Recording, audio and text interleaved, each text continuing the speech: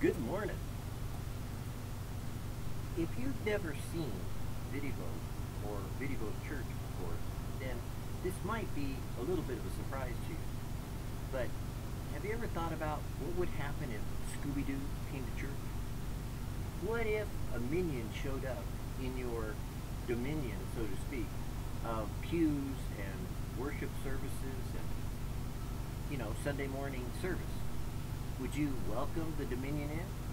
Those guys that are kind of like really out to cause and create havoc. Where are you as far as people visiting your house? Where are you as far as people coming to your home? Now, I'm not saying that I want to invade your house. No offense. I know what goes on behind closed doors, and if you're anything like me, hey, I love you. God bless you, but there's a time and a place for everything. And sometimes while I prepare for people to visit and I want my home to be an open door, that doesn't mean that I'm always willing to have people just come in anytime, anywhere, any place. But in the early days of, we would say, the church, or let's just call it when people followed Jesus, it was every day, anyway, any place, anytime. You see, Jesus went throughout Jerusalem, Israel, Capernaum, throughout the entire land, traveling as a vagabond. You might say a sojourner, passing through this strange and foreign land. He took his disciples and called them one by one to follow him. In those days, it was a little bit easier because the land was preoccupied with being occupied by Roman rule. You could say that there were people in the land that were not Jewish, that were in control of everything that involved being Jewish. You could say there were people that were claiming to be Jews, who were in fact religious leaders, that controlled a lot of what went on as far as religious life was concerned. Now, pardon me, but when the Son of Man, the Son of God, suddenly appears on the scene, and he's full grown, about 30 years old, and starts declaring the kingdom of heaven is at hand, I wonder how many people understood this is the Son of the Creator of the universe, the God who they said, if I could only talk to God, if God would only talk to me. Well, I don't know about you, but I think they got what they prayed for. But it wasn't the way they expected. And I guess that's what we're talking about this morning. Maybe church isn't what you expected it to be. Maybe your religion, whatever it may be, personal religion that is. You see, I live in a state where there's people that have personal faith.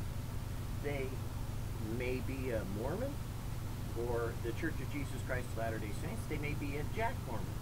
They may have ideas about what the Latter-day Saints believe in, or they may know what they believe in and follow that particular personal faith. And that's a choice of their own. I don't. Now, my personal faith is a personal, interactive, reactive, constant, interlocuted, I like to say, relationship with God Almighty through His Son, Jesus. And it's kind of fun to talk about that because when you're recording, you get the opportunity to see, reflect, and think about what you're saying and what you're doing. Because the fun thing about being in VidDevo Church is recording VidDevos that you'll be able to listen to understand, and to relate personal information as you impart that to other people. Even as I sat here on the porch, I had missionaries walk by. And I'm sure they were listening and they were interested in what I had to say because they're on their way to church. Now, in VidDevo Church, you get to watch this anytime you want to. You get to see this anywhere you go. You get to relate to this according to what we say, the Spirit of God. You see, VidDevo Church is about the Word of God by the Spirit of God to the people of God about the Son of God, Jesus. we as Jesus freaks have been around a long time, since the 70s, kind of talking about, relating to, and declaring that Jesus is coming soon. And so in VidDevo's, you'll always hear about, hey, Jesus is coming sooner than you think. As a matter of fact, he's right around the corner knocking at the door, so to speak, now. But one of the things that I've discovered is that living in this land, in this place, at this time, people with their personal faith sometimes try to be something they're not. Imagine, if you will, a minion trying to be a human. Now, I don't think you could see this minion become anything else but a minion. Imagine Scooby-Doo trying to be Shaggy. Now that would be interesting. I remember a song in the Jesus movement that said, what if cartoons could praise the Lord? And it was kind of cool. What if Scooby-Doo prays? You go, praise the Lord? It was kind of cute. And I think it was done by Chris Rice, but I'm not sure. And it was cute, but it did bring out a point. What if, say, in my own personal experience, someone decided to come over and talk about Jesus? Would you be able to relate to that? Would you be able to talk about that? Is your personal faith real enough to handle, I don't know, say, the owner of a bar being a Christian? I personally think I know one that's sitting on the Mississippi River. He may not be your idea of a perfect Christian or a religious Christian, but I have a funny feeling that deep inside he's got a personal relationship with God due to the circumstances of his life that he's gone through. Would you be able to accept a person come walking into your church, your fellowship, your, let's say, Havura, because there are some Messianic Christians that are going to watch this video, so I'm going to begin to open up my Jewish background and explain sometimes some things that maybe you don't know the word of. But a Havura is just simply a fellowship, a group of people that have gathered together in order to understand, to study, and to learn. It could be like a school would be called a Havura. It really would, but a lot of people don't make the connection that public school could just as easily have been a religious school, which could just as easily have been a synagogue in the old days, in the old ways of what America used to be like, as well as what Jewish culture is like. So education used to be a part of your religious expression. We now have secular, what we call secular education, where we separated education from religion. I don't know how that happened, but personally I think if I want to be educated, I want to know as much about where I came from, where I'm going, and how I can get to where I want to be as much as possible. In educating in secular world, the idea of learning to adapt to societal norms, which is simply earning a living, I kind of like to learn how to do that. I'd like to discover a job that I could make money at in order to provide for myself. But then, what if I'm providing for myself without God? Doesn't sound very educated to me. Sounds ignorant, as a matter of fact. I wonder if we haven't in some ways made ourselves stupid rather than smart. In other words, professing to be wise, have we somehow educated ourselves out of the knowledge of God instead of educating ourselves to the full comprehension of God involved in all parts of our life? That's what we talk about at VidDevo. We don't talk about separating ourselves from the world and its ways, but rather to discover and uncover what Jesus meant when he said, don't love the world nor the things of the world, but rather seek ye first the kingdom of God and his righteousness, and then all these things, the world, the jobs, all these other things, they fall into place. To me, it's like a jigsaw puzzle. You can have a piece of the puzzle where you think you know something, but if that piece doesn't fit into the eternity, the eternal realm of God's kingdom, then maybe you have something that, quite frankly, you don't understand, but you have hung on to all this time. And that's where I get this whole idea about, hey, I don't care whether you're, a Baptist, a Methodist, a Protestant, a Catholic, Protestant, that's right, cover that. A Jew, God knows we got into everything. a Mormon, a Jehovah's Witness, who cares? I mean, really, because you're still trying to discover and uncover what works for you. And that's part of, again, also what we talk about at VidDevo Church. Does it work for you? Okay, go for it. You know, we like to say, whatsoever it is that the Lord is telling you to do, hey, that's what you should do. I mean, God knows I don't want to interrupt God from taking you to discover something that maybe you need to learn about. I know for myself, I went out and learned about world religions. If I wanted to go to a imam and to ask him questions about the Muslim faith, I'd go to an imam and ask him, just, hey, what's that all about? If I wanted to go to Tibet, I don't have to go to Tibet, but if I wanted to, go to Tibet and talk to the Dalai Lama, which he travels around the world now, making, kind of headways into his personal application of his way of life, because it's not just faith that the Dalai Lama exercises, but a way of life, which is what Jewish culture is about. Jewish religion was never simply about faith, but about a way of life. And in the early days of Christianity, that's kind of what Jesus declared. A way of life, a way of living. That's why he's called the way, the truth, and the life. And I guess that's where we come to a conclusion that we have to either admit or reject for ourselves. Are you you? No, really. What are you? Who are you? Where are you going? What are you doing? I mean, no offense, but if you're a carpenter, then hey, you do work in wood, I imagine. I think that's what the word carpentry means. I don't think it just means about carpets. I mean, that's more called something else. English language kind of funny that way. Now, a woodworker would be working in wood, so we could say it that way. Well, that's why we get a little confused in faith and personal faith. Because you see, the words used to mean what they mean, and they used to say what they mean directly. Not so much anymore. Christianity used to mean people that looked like, acted like, and easily died like Jesus. That's what Christian, the early days, it meant. Christianity today has implied a lot of variety of things to it. People like to say, well, there's so many denominations or applications or churches that are involved in Christianity that they don't know which one to choose. Well, I got news for you. It's not about Christianity, but the Christ in the entity. I mean, there's a lot of insanity out in the world, but the entity is the part of you, and the Christ is the part that you're talking about. So if you were talking about Christianity, then you'd say you and Christ, put it bluntly, and how you live your life. I know everyone wants to go someplace other than hell. I mean, to put it bluntly, Scooby-Doo doesn't want to go to hell. The Minions don't want to go to hell. Well, they might be looking there, but, they don't want to go there. But the point is, nobody really wants to play with, fire and get burned.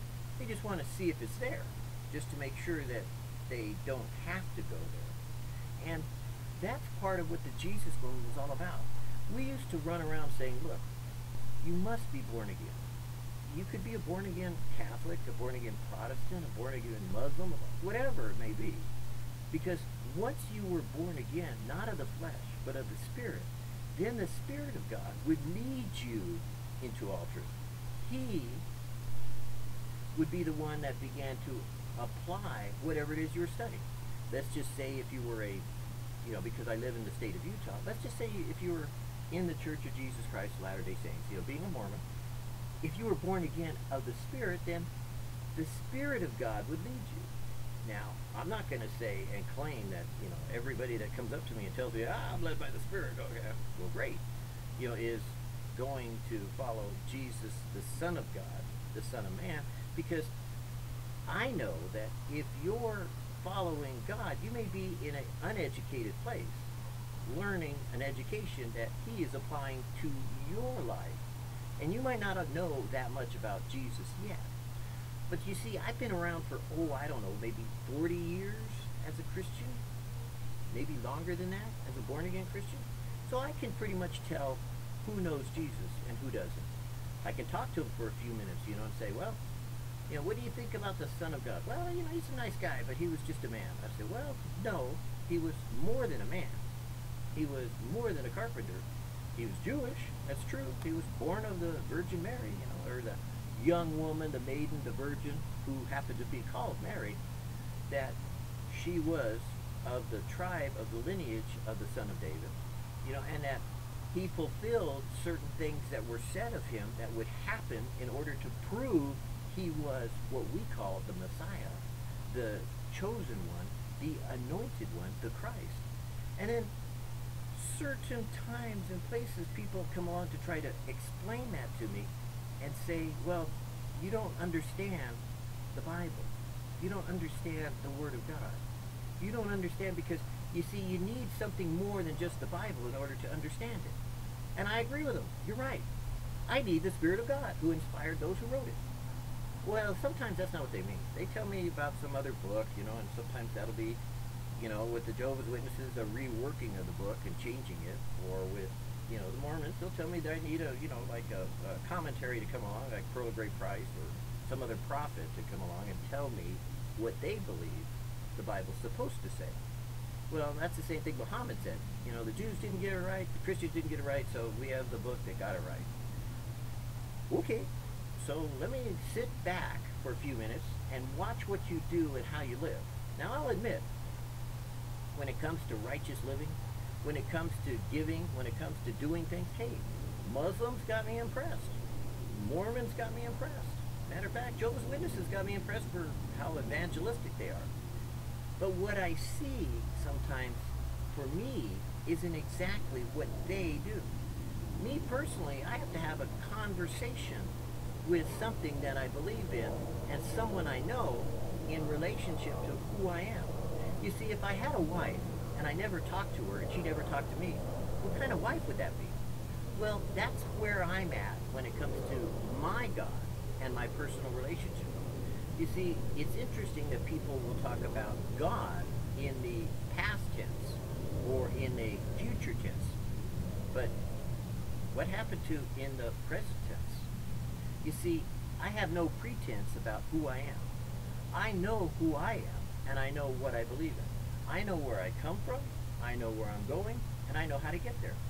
And that's why I relate things about Jesus in my personal experience. I don't tell someone to follow something they don't know. Hey, that which I've seen, that which I've heard, and that which I've handled with my own hands is what I do. It's called VidDevo because it's about me and Jesus talking about you and God. Hey, if you want to go follow wherever you're going and doing whatever you're doing, by all means, please, as the sun rises over the Wasatch Mountains and is shining today down upon the entire basin, go be a good Mormon if you're going to be a Mormon. Go be a good Muslim if you're going to be a Muslim. Go be and do what it is that God is leading you to do. Now, I'll admit, for a while, you may be going kind of like sideways or upwards or downwards or around the townwards. Maybe today you're watching football. Well, be a good football watcher. But today, if you hear his voice, harden not your heart. In other words, if God is really God, if Scooby-Doo is going to your church, if Dominion is coming in, what are you telling them? What is your overall message? Are you trying to make people better? Well, good luck with that. Sure, for a while people look pretty good.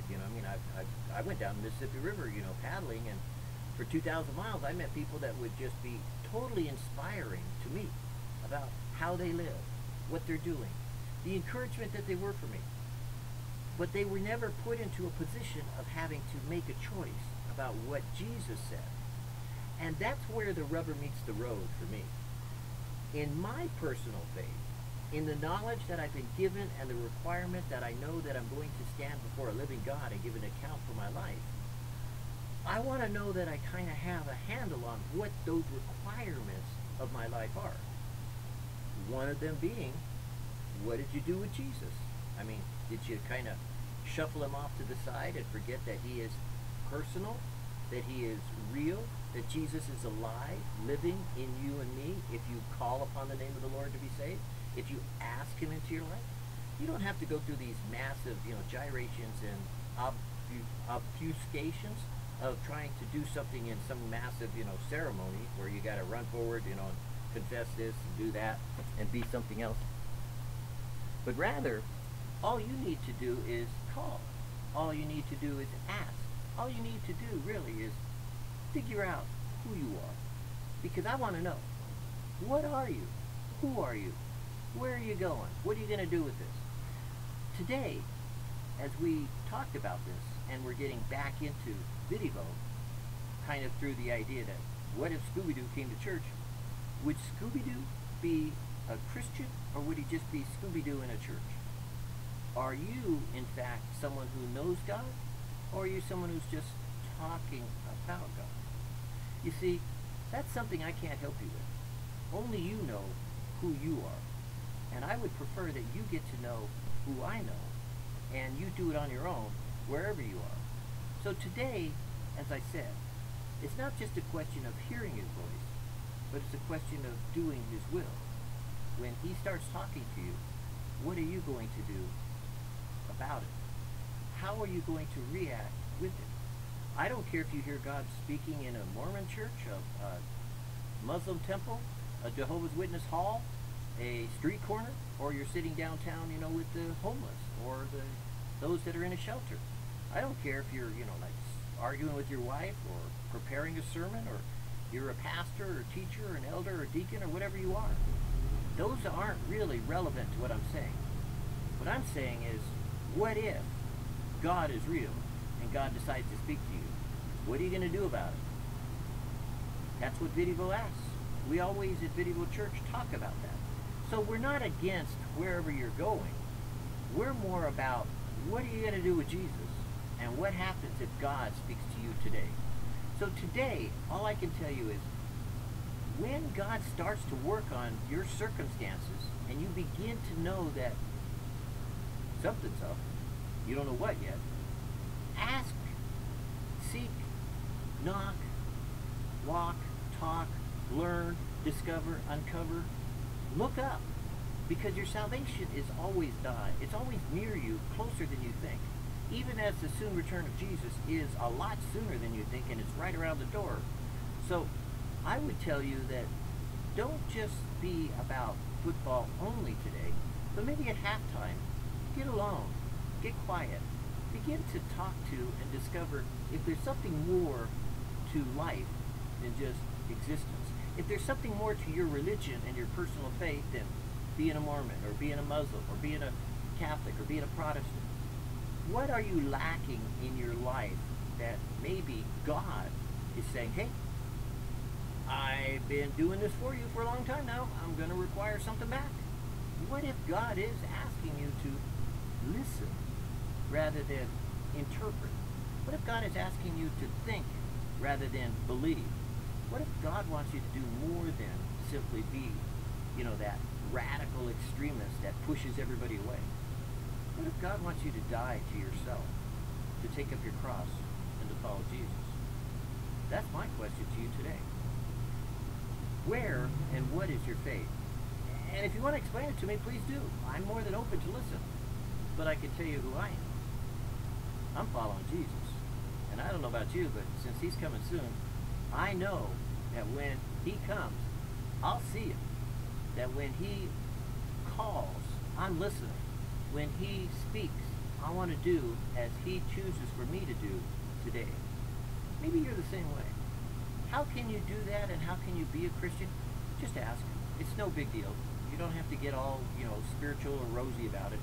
Simply ask and then start following after God, because he'll lead you in a lot of different ways, maybe, but eventually he's going to lead you directly to himself. You don't need anyone else to, make up stories about it or explain it to you in some marvelous, wonderful, goosebumpy way, or to get all wrapped up in emotions because some, marvelous concert leader, came up and said, hey, let's worship, and you got all this, kind of like, ooh, God inhabits praise of his people, so we got all, giggly and googly. Because when it boils down to after the worship service, do you still have God? After the church service, are you still walking? After the football game's over, are you still talking to him? You see, I'm not a stuffed animal. I'm not Scooby-Doo, and I'm not a minion. I'm meat. I'm flesh and blood. And I need a God that is just as real as I am to be real to me. How about you? Wouldn't you want a God just like that? that is